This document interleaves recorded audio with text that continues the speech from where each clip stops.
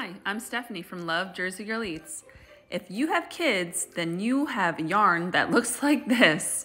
Well, it's time to get this all straightened out and start cutting for our mini yarn hats. Ready? Let's do this. Woohoo! Finally, I found the end. Now I can start cutting. You're going to cut 15-inch pieces of yarn, and you'll need about 36 pieces for one yarn hat. Now that we have our yarn cut, you're going to take a piece, fold it in half so the two ends meet, and then we're going to take our paper towel roll that you cut into 1-inch pieces, and we are going to start looping it through the paper towel roll as shown and pulling it through the other loop and pull it a little tightly, even it up and push it together, and we're just going to repeat this process until all the yarn is gone. You guys are doing great. Just keep up the good work.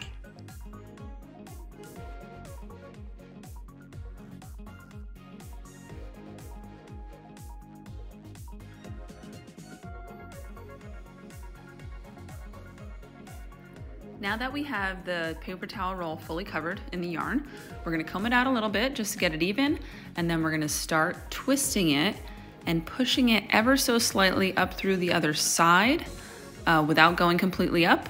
And then you can see that the hat doesn't have the pom-pom like this. It looks super cute too. But if you do like the pom-pom, then push it completely through, comb it out a little bit, and then we are going to tie that end together to start creating the pom-pom top. We are going to take a separate piece of string, maybe about 3 inches or so, and we are going to tie it around the top of the yarn hat into a double knot so that it stays in place. And you can keep the pom-pom loose like this if you like it loose on the top, which is super cute too, or we can make it a little bit more stiff by cutting the top of that yarn to make it more of like that signature pom-pom shape. So you just cut a little bit on the top, and we're gonna use these scraps later, so don't think that you're wasting all this yarn, because you could, if you like it this short, you could just do about 14-inch yarn pieces in the beginning, but we're not gonna waste it, I promise.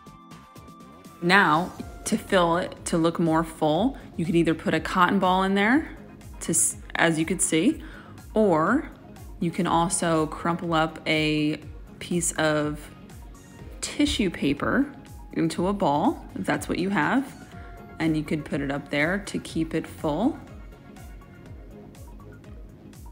And you just kind of separate the pieces so you don't see the white anymore. Or we are going to take those scrap pieces and we are going to make a mini pom-pom to stuff up there so that we have no waste left over. Now, if you don't like how thick this rim is, you can always make it smaller. It's up to you.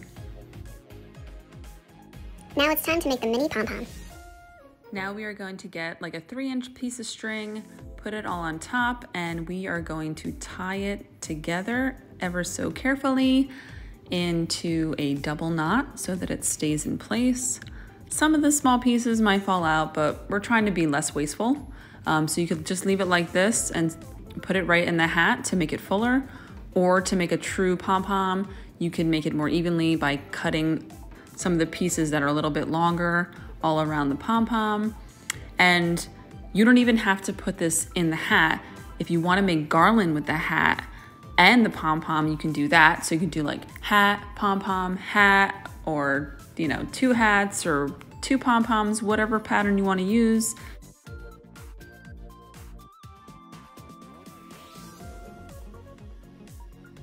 We are completely done with the yarn hat. It was so much fun. They are so super cute. You can use them as gift tags, wine bottle toppers, hats for dolls, or just for decorations around the house. I hope you enjoyed this craft and you come back for more crafty ideas on Love Jersey Girl Eats. Like and subscribe.